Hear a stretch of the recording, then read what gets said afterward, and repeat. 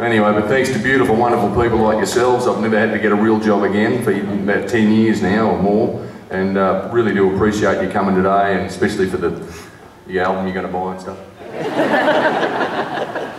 No, I really do appreciate it. And a lot of singers get up here and carry on about how much they love you and everything, and they're full of crap. But not me, I really mean it.